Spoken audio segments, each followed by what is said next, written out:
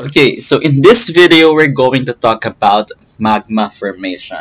Okay, so what are the conditions required for formation of magma? So we have a couple of requirements in order for magma to form. So magma can be formed either by melting of Earth's crust or by melting within the mantle. Okay, crust and mantle are almost entirely solid, indicating that magma only forms in special places where pre-existing solid rocks undergo melting. So we have three special conditions. First is the temperature. Next, we have the pressure.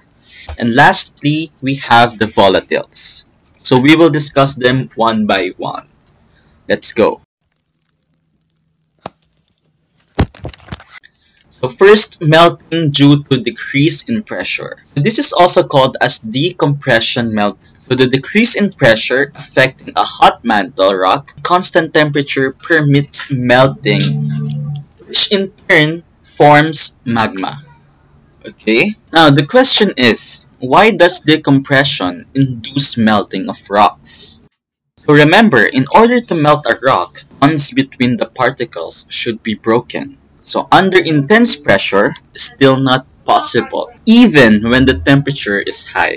When pressure is decreased, because the bonds between the particles can be broken down. And because of this, the particles move farther away from each other. Okay? Now let's have the melting resulting from heat transfer from rising magma. So basically, it's heat transfer melting. This is also called as heat transfer melt. So a rising magma from the mantle brings heat with it and transfer heat to their surrounding rocks at shallower depths, which may melt. Okay, so it looks like this. Okay, so heat from rising magma melts the crust. The volcano erupts. This is called the rhyolite melt. Okay, so when basalt magma pools at the base of the crust, basalt volcano erupts. So where does magma form? The first one is in mid-ocean ridge. The rising magma in mantle convection cell brings heat to the surface, transferring heat to the overlying rocks.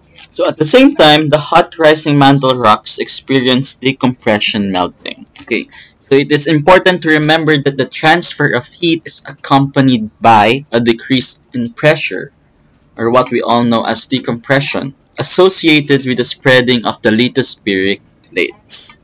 Okay, so these two work in tandem in promoting the partial melting of rocks along the spreading center. Okay, so it looks like this. Next, we have the mantle plumes, or the hot spots. So like mid-oceanic ridges, the transfer of heat and decompression result to magma generation.